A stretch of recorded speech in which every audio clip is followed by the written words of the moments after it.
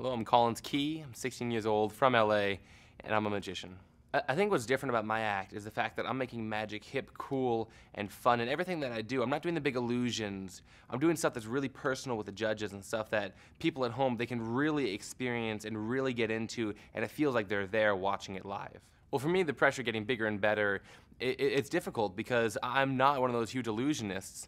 But for me personally, it's just each time it's going to be a pleasure to keep growing on the show. And I think it's going to be really cool for people to watch. And they'll be seeing me grow as these shows go on. And they're going to be seeing my growth as a performer and as an entertainer. If I win this and I get the $1 million, I'm definitely, the first thing we can do is set up a national tour where I just want to travel all around doing my act, performing for just everyone, and really showing my love and support for all the people who are supporting me. When I heard the news I was going on to New York, I was extremely excited. I was pretty shocked too because I had no idea that at 16 I'd be able to perform on the legendary Radio City Music Hall stage, and just that was one of the most exciting moments I've had in all my 16 years.